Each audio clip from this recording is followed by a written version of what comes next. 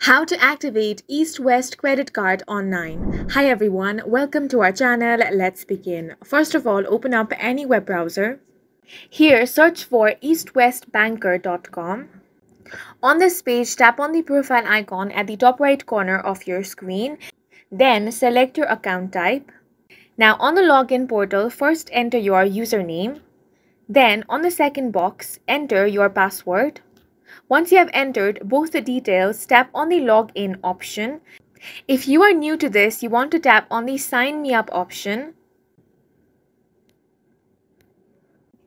Here you will have to enter your card number, then enter your PIN and tap on the confirm option. After that, follow the on-screen prompts in order to create your new account. Once you have registered and logged into your account, you can head over to the section of credit cards.